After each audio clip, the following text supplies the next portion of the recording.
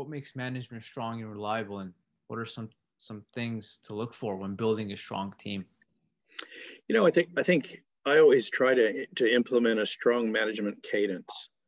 And what do I mean by that? I mean, you've got to get together and talk about what's going on, and then you've got to communicate deep into the organization. So I like to have, cadence of, sort of the senior leadership team, like the executives that may report up into the CEO, and then an extended team that even drops down into a lot of the reports that report into those folks.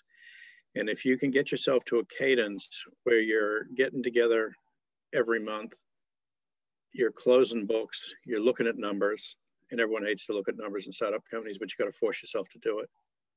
And then you're having a strategic conversation after that, and you're really understanding whose roles are there, what are their responsibilities, and what are the KPIs and what are the measurements.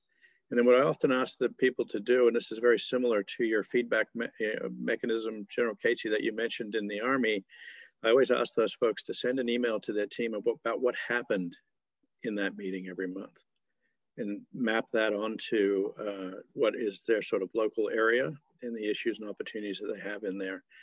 Because that kind of deep communication, strategy, cadence, communication, and doing that on a continuous basis is super important to keep the organization aligned, make sure that everybody knows what's happening, what's good, what's bad, and then really drive that communication into the organization. So I really look for those elements, to set up an operational cadence and a rudder in the business that keeps it on track and keeps it able to move quickly. And the last thing you want to see as a tech leader is on an employee survey, we don't like the communication. We're not sure what the strategy is.